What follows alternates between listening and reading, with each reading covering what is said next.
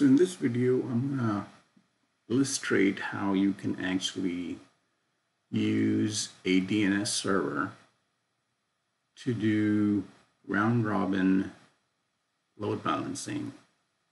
And this is powerful because if you have two data centers or more, you would be able to distribute the load between them. So if you have an LTM which works at an IP address level and it's got servers behind it, and I have a video on that, F5 big IP LTM.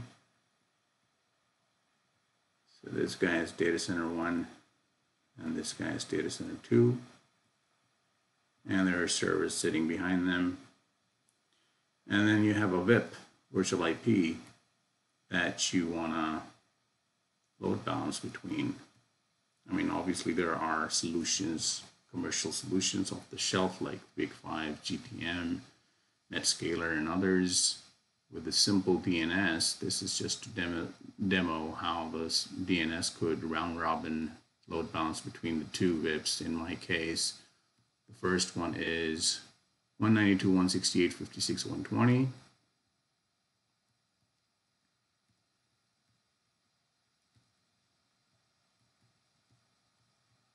And the second one is 200.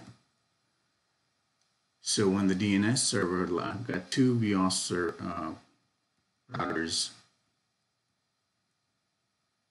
configured with name servers, and the name server is my Centos 7 with bind. So I installed bind on it, went through the documentation and created a zone file called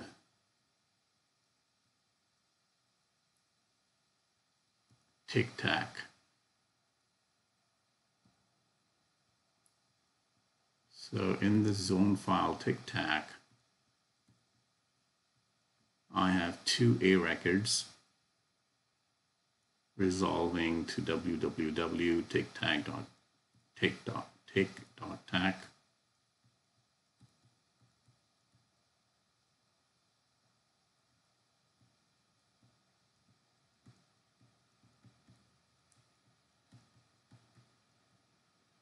So when the first client with his browser or his CLI ping hits the name server for a resolution,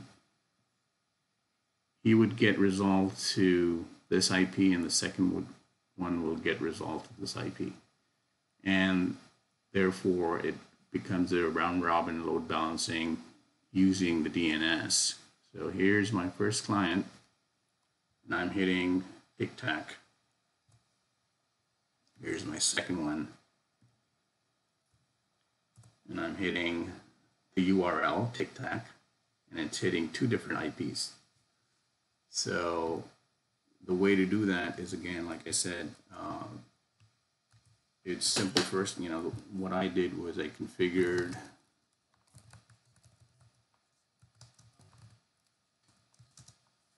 the name server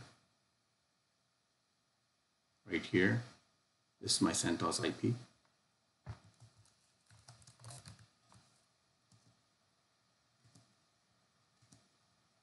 Here it is, and the command is pretty simple for that. Set system name server. And in my case, it's already configured, right?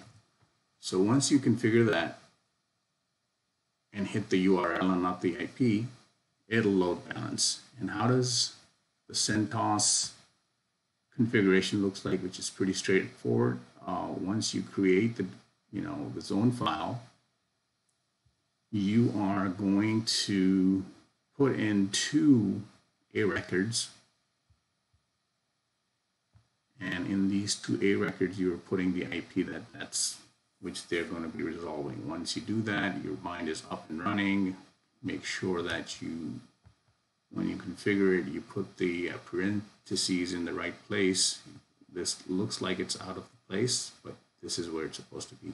I had a hard time putting this in, and I always miss it when I'm configuring it. But once you have everything and follow the documentation, here's a good document, by the way. DigitalOcean, how to configure bind as a private DNS. I just followed this document, this URL, configured it, and then put 2 A records to resolve to 2 different IPs. And this is, these IPs are essentially living on my DNS. First one is a loopback, and the second one is just the IP address of the management interface.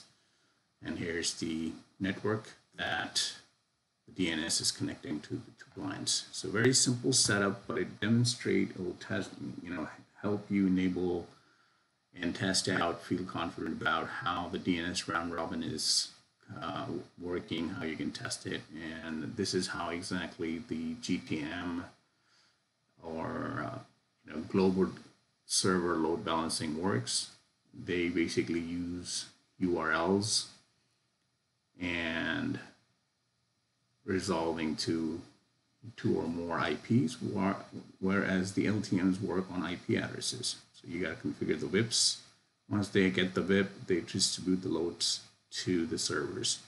So simple test, but very powerful. And if you want to upgrade data center 1, you just take the 1 record out and then bring them as active or active standby just by manipulating these 2 A records. Very powerful concept. Hope this helps.